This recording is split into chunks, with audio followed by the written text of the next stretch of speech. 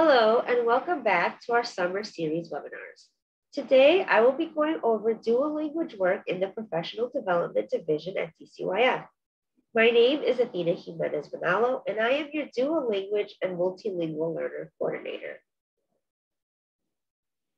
The topics we will be talking about today are an update to House Bill 1445, the benefits of dual language learning, terminology, dual language and multilingual, the Fair Start for Kids Act or Senate Bill 5237, ongoing professional development efforts, and next steps. For our first update, House Bill 1445 is now legislation under RCW 43-216-105. What this legislation calls for is that DCYF works with community partners to support outreach and education for parents and families around the benefits of native language development and dual language learning. Dual language learning means learning in two languages where the goal is bilingualism. DCYF is responsible for creating training and professional development resources on dual language learning, supporting English learners, culturally and linguistically diverse communities, strategies for family engagement, and cultural responsiveness.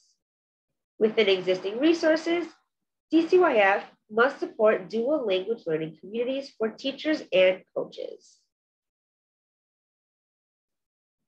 As I move through this webinar, you'll notice that I use the terms dual language and multilingual, sometimes interchangeably. Multilingualism is the coexistence of several languages. Dual language refers to programs, whereas multilingual should be used to refer to people. Multilingual is a more inclusive term that takes into account all of the language skills that a learner may have. Some of the research benefits of dual language learning are that multilingual learners have flexible brains that are always processing multiple languages and making cross-cultural and cross-linguistic connections. Increased cognitive capacity, academic achievement, and cultural awareness are also evident in multilingual learners. Dual language learning has also shown to strengthen self-perception and identity, as identity is tied to language.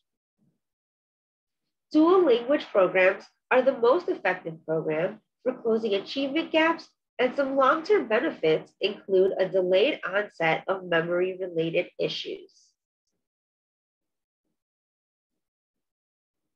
With the passage of the Fair Start for Kids Act, or Senate Bill 5237, on May 7, 2021, lawmakers provided an opportunity to make childcare more accessible and affordable for all families in Washington state.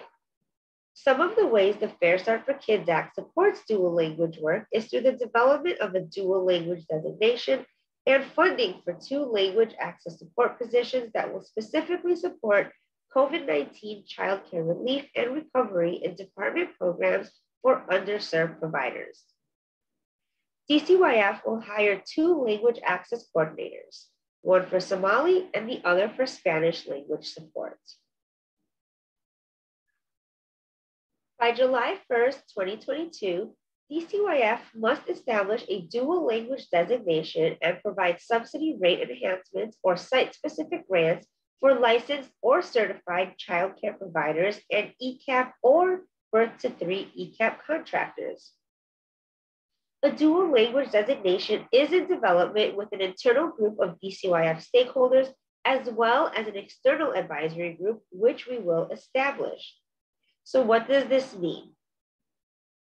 The process for a designation means defining what DCYF considers a dual language program, the process for becoming a dual language program, developing training and supports for dual language programs, and finally, funding for these programs. The designation will be established by July 1st, 2022 in collaboration with internal and external stakeholders. Since the passage of House Bill 1445 in 2017, dual language work has been informed by the community via community forum, site visits, and other outreach efforts. As a result of these partnerships and efforts, a comprehensive introductory dual language training was developed and piloted in 2018 and has been delivered all over Washington state since. Training continued during COVID thanks to contractors who provided a modified virtual version of the dual language training. The dual language training developed by iLabs includes 6 hours of learning and 6 hours of reflective community practice. Participants receive a toolkit with language enrichment materials such as books, puppets, toys, and more. In 2021, toolkits were expanded to include more variety and language diversity. Some languages we added include Russian, Somali, Japanese, and books that support Indigenous language revitalization. Moving forward, we continue to expand our toolkit options based on provider needs. Our training efforts are also expanding. Coming soon is a hybrid dual language training, which provides participants and trainees more flexibility for receiving dual language training. We expect to pilot this hybrid option in the coming year and look forward to continuing our partnerships with training providers and moving the work forward.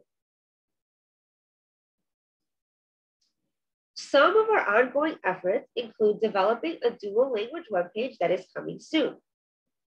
In addition, we continue to collaborate with the Indian Policy for Early Learning, or IPEL, to strategize ways that we can support native language revitalization efforts.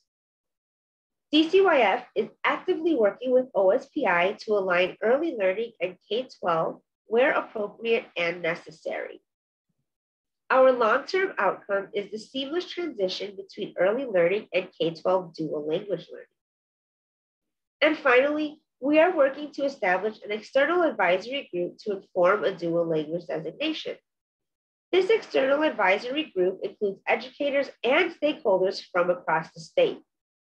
If you are interested in being a part of this external advisory group, please email me directly at athena.jimenez-manalo@dcyf.wa.gov.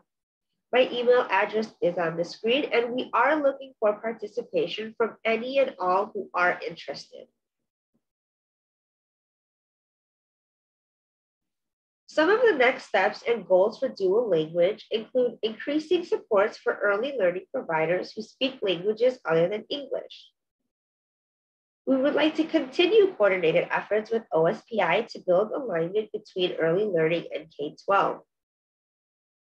We are working on establishing a dual language designation by July 1st, 2022. We will continue training delivery and piloting our hybrid training. We also want to explore how to expand dual language training into a tiered approach and create a micro-credential option for early learning providers. Partnerships with tribes to support language revitalization efforts remain one of our goals and priorities. We are also hoping to develop adult competencies for dual language programs and exploring recruitment strategies that will increase diversity among providers.